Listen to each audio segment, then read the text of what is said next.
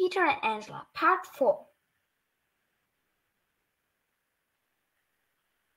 Angela and Peter, when they were children.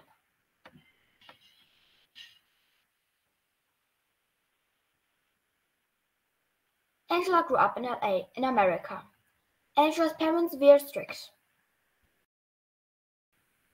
Peter grew up in Manchester. Peter's parents weren't strict.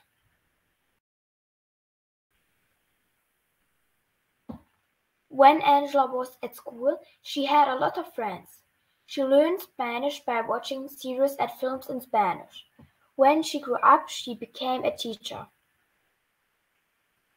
When Peter was at school, he had only one friend. When he was young, he learned to draw. He drew buildings and houses. When he grew up, he became an architect. Angela and Peter. A never-ending story.